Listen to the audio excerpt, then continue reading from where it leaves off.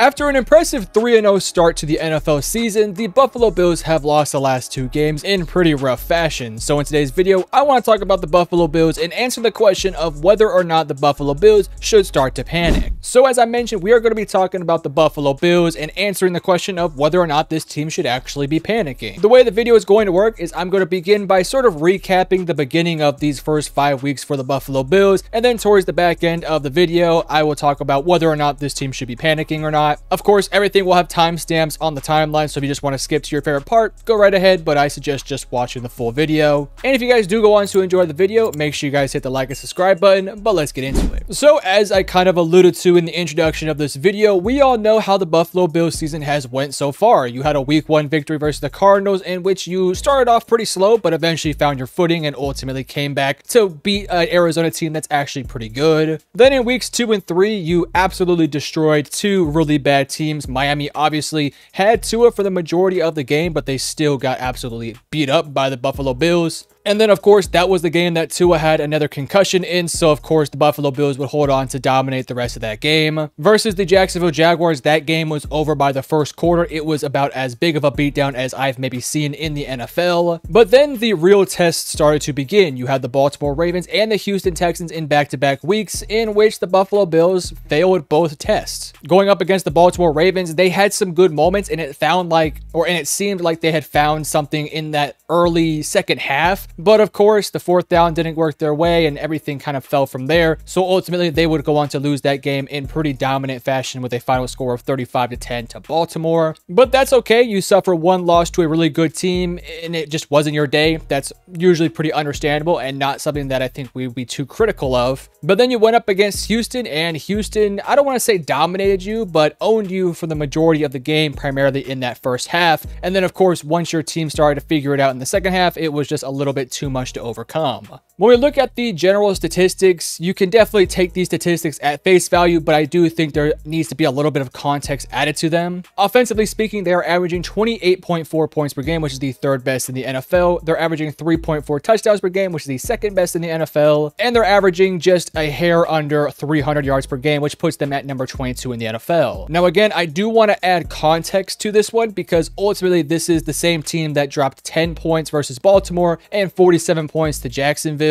So it is one of those things where certain numbers are skewed, and of course we're a little too early in the season to really make those statistics really mean a whole lot. But for the sake of the video and for the sake of just simplicity, that's how much points, yards, and touchdowns are putting up a game on average. And then defensively speaking, their numbers are also very solid. They only give up 21.2 points per game, which is the 12th best in the NFL. They only give up 342.4 yards per game, which is the 20th best in the NFL, and only give up 2.4 touchdowns per game, which is the 14th best in the NFL. Again, adding context to those numbers, they gave up 35 to Baltimore and they gave up 28 to Arizona, but they also had games where they only gave up 10 to Miami and 10 to Jacksonville. So those numbers are a little bit skewed and a little bit, I don't want to say untrue, but you get my point. Ultimately, those are just averages of the first 5 games. So of course, take those numbers as they are, but just know that those numbers aren't completely indicative of how good or how bad this team may be. And I would say the main highlight thing that I've noticed through the first 5 weeks of this NFL season has been the inconsistent play of this offense, because I believe defensively, they've been pretty consistent and playing pretty well throughout most of the season. Obviously, in that Arizona game, early on in the game, it wasn't pretty, but eventually they kind of started to connect and play better.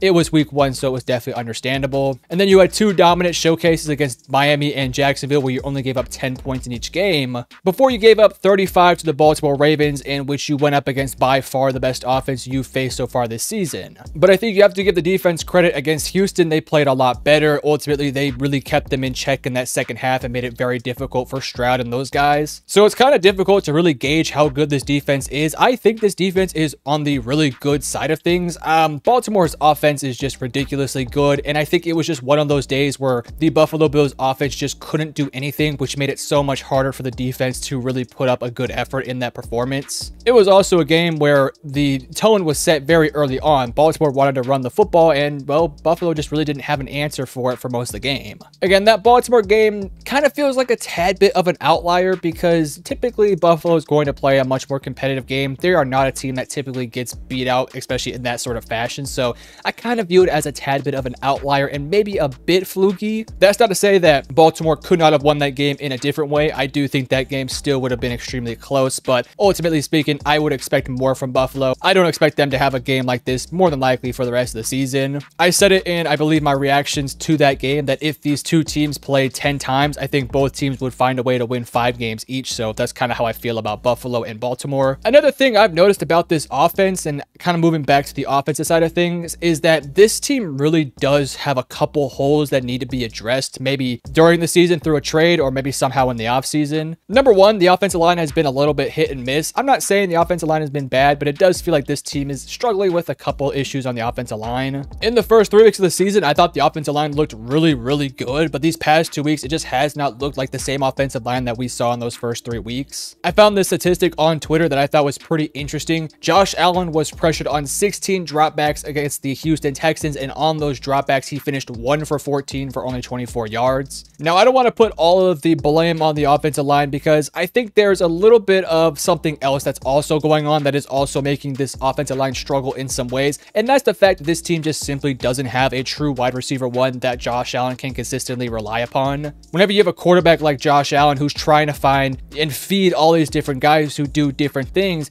it's always going to be difficult, especially when you're holding the ball for longer times, rather than if Josh Allen had a Stephon Diggs or Devontae Adams like guy who could be that true wide receiver one that you can consistently rely upon even when they are a tad bit covered. I've been on record stating that I actually do like this receiving core for the Buffalo Bills. I don't think it's perfect, but I do like this idea of having different guys who excel at certain different things. What I mean by that is Keon Coleman is a bit more of your athlete, your big play guy. Khalil Shakir is your do-it-all underneath, more of a slot receiver sort of guy. Then you have Mac Hollins, who again is kind of similar to Khalil Shakir, but he's a little bit bigger, sort of a do-it-all deep threat sort of option. And then of course Curtis Samuel is sort of your wild card do-it-all specialty type of guy. So this is an offense that has 4 or 5 guys that all specialize in a specific category but don't necessarily excel at anything. I would say maybe the one guy who does excel at something is Khalil Shakir. He's a really special talent, but when he's not playing, it's really hard for these other weapons to really get going. And so while I do like this receiving core, it does still feel like this team is just missing that true wide receiver one who you can consistently rely upon to create separation and to consistently be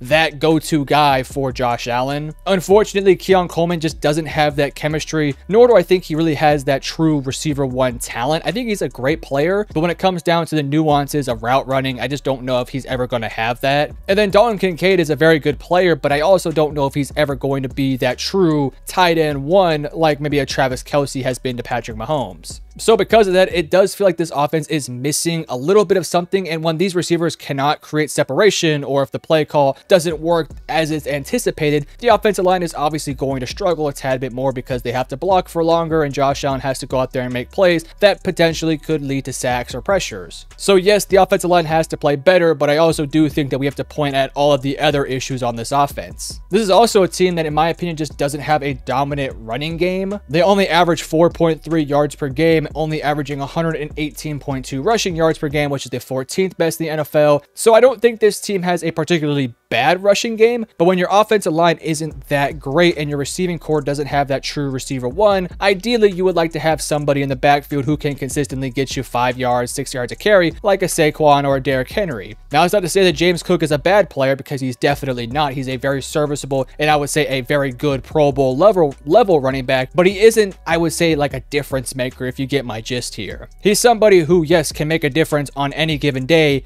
but he isn't really consistent like again a Saquon or a Derrick Henry. So no, I'm not suggesting this team goes out there and tries to draft a running back like an Ashton Genty or Ollie Gordon type of guy. That's just not what this team needs. But it does feel like this team just is missing something offensively, and I think it's that true receiver one type of guy. But now let's actually kind of answer the question of whether or not this team should panic. And I think a good way to start that is by looking at the rest of their schedule and kind of deciphering what this team is going to finish this season. Because when I look at this schedule, I don't think it's terribly difficult. I think these next 5 or so weeks, there's a couple winnable matchups. In week 6, you have the New York Jets on Monday Night Football. The Jets just fired Robert Saleh, so I do think that is a fairly winnable matchup. Then you have 4 straight relatively easy matchups. You have the Tennessee Titans, the Seattle Seattle Seahawks, the Miami Dolphins, and the Indianapolis Colts. Obviously, none of these games are just give me games, but I would imagine that Buffalo will be favored in all of those matchups. Then you have back-to-back weeks against really good teams in Kansas City and San Francisco. Obviously, San Francisco has some issues right now, but they potentially could have Christian McCaffrey by then, so we'll have to wait and see. And then they finish their season off with the Rams, the Lions, the Patriots twice, and the New York Jets. A couple winnable matchups. I would probably say I would favor the Lions over Buffalo, though. So I look at the rest of their schedule, and I think there's only really like 3, maybe 4 games in which the opposing team will be favored or will have good odds of winning that matchup. For the rest of them, I do think Buffalo will be favored, so I do imagine that Buffalo is going to be able to win a ton of those matchups. So because of that, I don't see how this team is going to miss the playoffs, and I don't really think that this is necessarily a team that I'm necessarily panicking on, because the expectations for me for Buffalo was that this is a team that's going to make the playoffs, and whenever you have a guy like Josh Allen, he always gives your team a chance in the playoffs, even if it hasn't worked out so far in his career.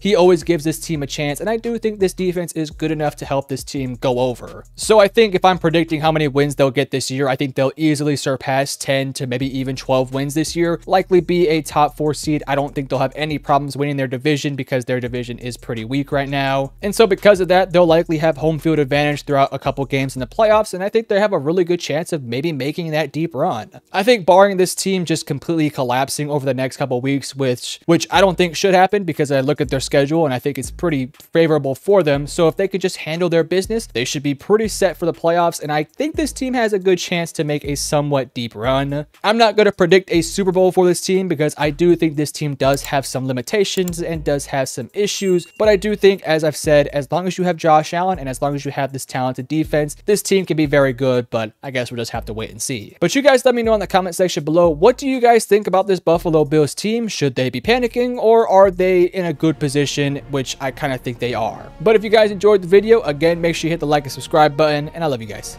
Peace.